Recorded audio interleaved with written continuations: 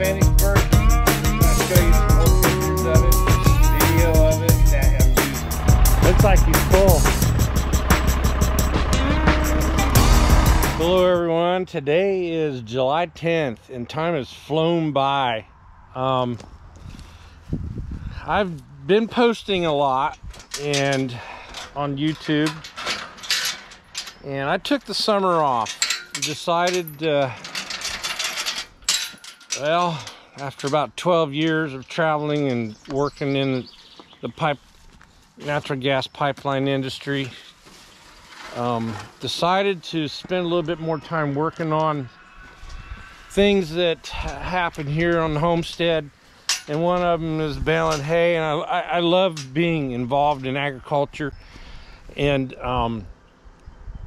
just had to do something about it, staying home more, and I am getting a little older. The first cutting of hay was great.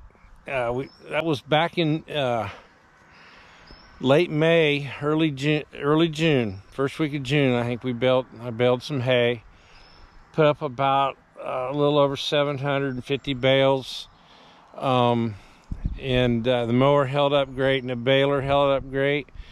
And we've been working on some more equipment and sold the hay. The barn space that I have is only going to hold about 1,000, and got to get ready for second cutting. But I decided to do a little bit of straw. I have people once in a while ask me if I have any straw, so there was a farmer nearby, and had a chance to ask that person if I could bale some straw, buy the material off of them. If anybody wants to follow me, I'm on Instagram and I'm on Twitter, and give me a shout.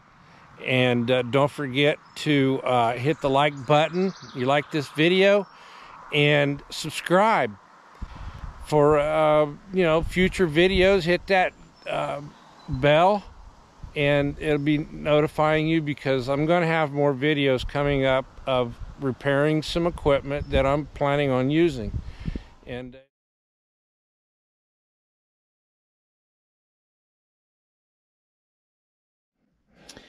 okay, this is the draft that I made to get an idea before the loader was built.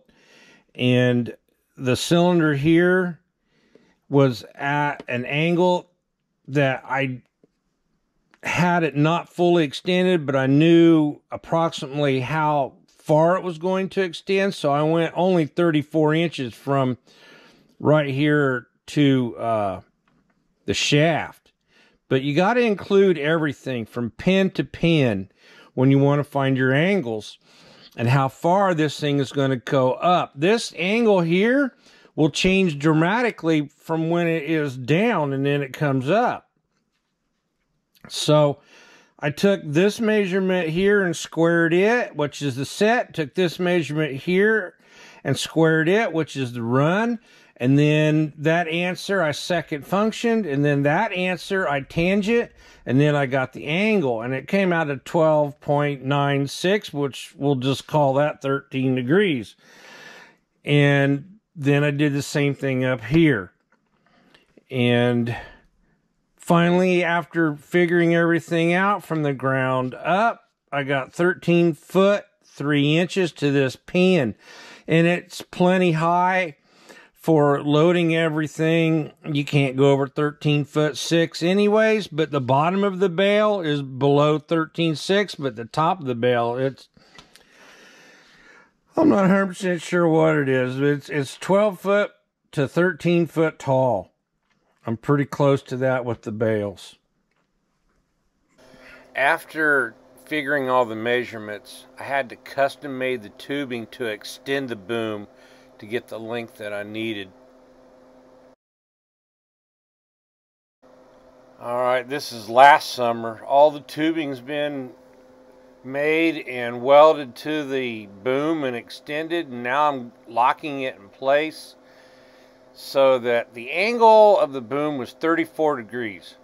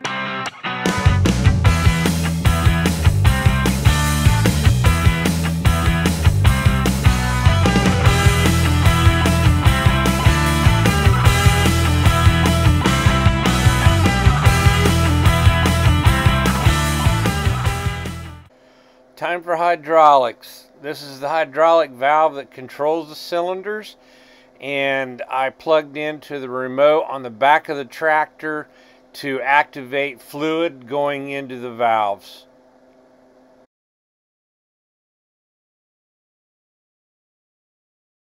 The hydraulic lines that go on the inside of the boom are made of grade B seamless pipe, Schedule 80.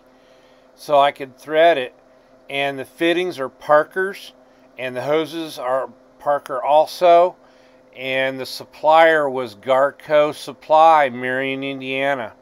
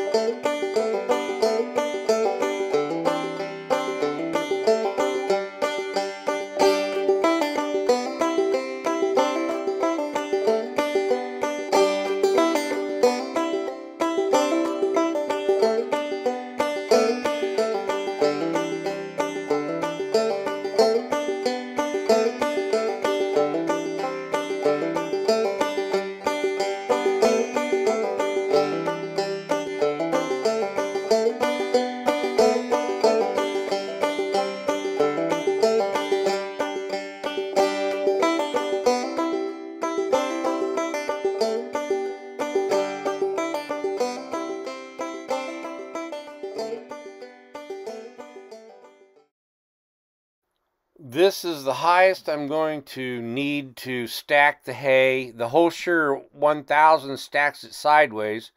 So 5 high and 100 bales is what this wagon is going to hold. It's almost 16 feet long.